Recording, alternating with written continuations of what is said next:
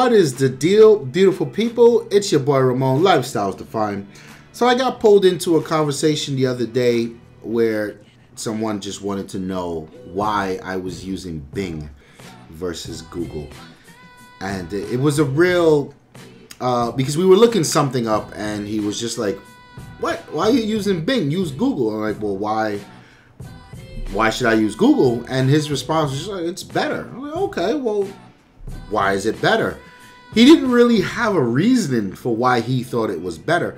Although, I've been paying attention to this for a very long time. I've seen, Bing was a joke when it was first released and why Microsoft was getting into it. Not a lot of people understood. But Google was just dominating the market and making billions on top of billions. And Microsoft is Microsoft is one of the very few companies in the world who, when they decide to throw some weight in a direction, things change. And for them, they wanted to get into search because there was a large, even if you commanded a percent of the search market, there was some money to be made there. So Microsoft started out, and it wasn't great at first, but it got better over the years. And now here we are many years later.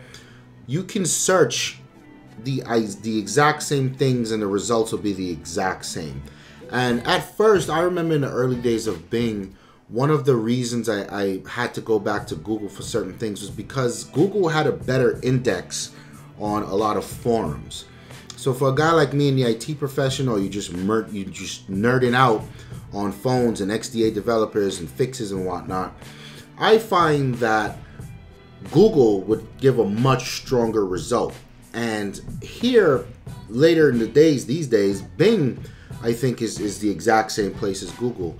And I don't think a lot of people know this. So much so that Apple, for a while, switched over to Bing for the default search for Siri. I think it's still that way. And I don't think a lot of people know, and not a lot of people care. And I challenge you, you do a search in Siri, it doesn't really always say Bing, it just gives you the result. And your results are always fine, right? So there's that perspective that needs to be tackled. Now, what I had to explain to him is the consumer's lack of the privacy. Like, we give away so much to Google, and this doesn't only apply to Google. We tell Google everything about us. We go on Amazon. They know what we search. They get our inboxes, our emails. They know what we buy. We know what we've bought. They know what we're looking at, what we're tracking. There's so much around how that works. Just also Google can serve better ads to better sell us things, and that's okay. Me personally, when I start getting into conversations about these things, it makes me feel bad. Like, damn, I shouldn't be doing this. But I wholeheartedly understand that I am using a service from this company for free. And in exchange, I'm giving them some information about me. How much information I'm giving about me, I'm entirely convinced that it's way too much. And we kind of don't have any control over it at this point. Now, because that's a one-sided thing, it's a win for that company. Looking at the Microsoft version of this, sure, we're still giving them way too much, and what we're getting in return, and talking about these services, do not equal the amount of information we give them or the value and power of the information we give them. But at least on the Bing side of things, there's this beautiful, wonderful thing called Bing Rewards. And I've been using this for so many years. Bing Rewards is every time you do a search, you get a certain amount of points. And the points can go towards just random things. Starbucks coffee cards, Target cards, iTunes gift cards, once Zoom cards. One of the things that are on there that I care so much about is there are Xbox cards. So you can buy, before you used to have to buy a $5 or $10 or $15 Xbox Live Reward card, but you can stack them. Now there's the Game Pass where you can get a monthly subscription to all of these there's hundreds of games that they've got on tap, sort of like Netflix for games. And there's a lot of old 360 Xbox games on there, so there's that. Then there's the ability to buy 3-month Xbox Live passes or a 1-year Xbox Live subscription. So there's all these things on there that I sort of use. And then there's the dopeness of like you can donate to charity. So every now and then, probably like once a year, I'll go in and look at how many Bing points I have, and it's a lot, right? And you can get, like, for instance, I think I bought a Game Pass, and I also bought PUBG and some other thing for free, essentially for free. And not for free because I'm giving them all my information, right?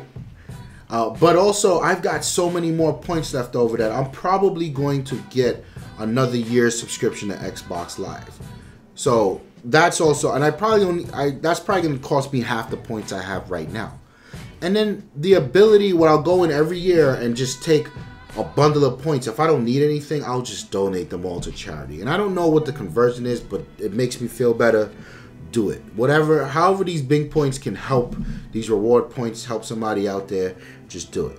So I think it's important to sort of rethink the value of what you offer these tech companies, and if by doing so, you're not okay, it's look towards Bing. Look to see how that helps.